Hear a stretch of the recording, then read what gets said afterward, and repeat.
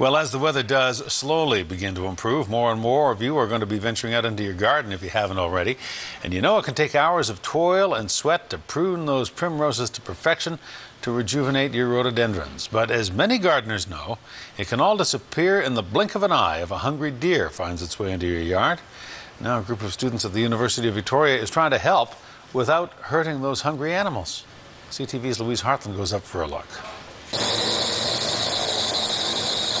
They are often used in combat situations, but this drone has a different kind of target. Our supervisor's dad actually has a problem with animals coming in and eating his garden, so he said maybe we should design something for that.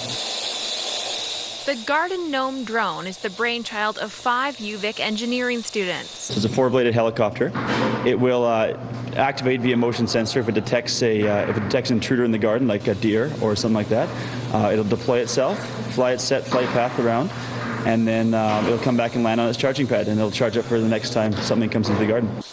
After months of tireless testing and fine-tuning, the team of graduating students finally got it right. Felt so great when we finally got it to land just a few days ago, and it was right on the target, just perfect. I think it's great. I love the concept. It's a motion-activated sprinkler. It has an infrared Former UVic engineering grad and the president and CEO of Contech is impressed by the students' creativity. Contech has also developed a deer deterrent, the Scarecrow. The Scarecrow works on the same motion sensing principles as the drone, so when an animal approaches, it senses it and sprays right away. The Scarecrow hooks up to a hose and, using infrared technology to sense its target, shoots out a startling blast of water in its direction, sending it running. They're very effective. It's our top-selling product, and we sell it across North America and into Europe and other places around the world. Deer are not the only target. Check out this black bear getting a fright from the spray.